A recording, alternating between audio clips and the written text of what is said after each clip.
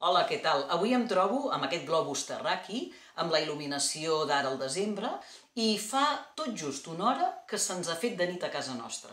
Fixeu-vos que aquí a Canàries encara és de dia, en canvi a la península Ibèrica, Balears, a Europa, ja és de nit.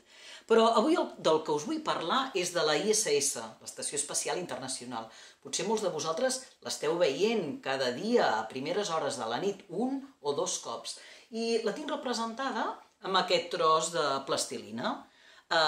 L'estació espacial fa una volta a la Terra cada hora i mitja i es troba a una altura d'uns 400 quilòmetres, com la distància que hi hauria entre Barcelona i Madrid, en línia recta.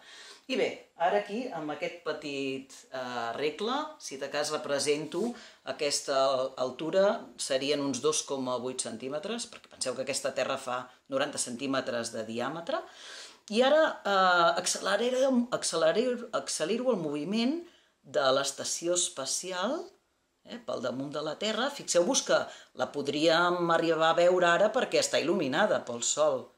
Potser vosaltres la veieu. I a vegades ens passa que l'estem mirant, l'estació espacial, i desapareix, com ara. Ens ha desaparegut, ja no la podem veure. Per què? Perquè l'estació espacial ara està a l'ombra de la Terra. Per això deixem de veure-la i només la veiem uns minuts. Però, aprofitant que estem gravant, posem l'objectiu de la càmera, aquests 2,8 centímetres, i quina seria la visió des d'una de les finestres de l'estació espacial.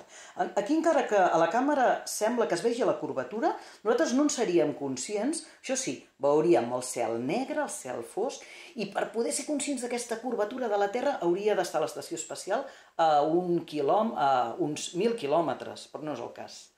Vinga, adeu, fins una altra.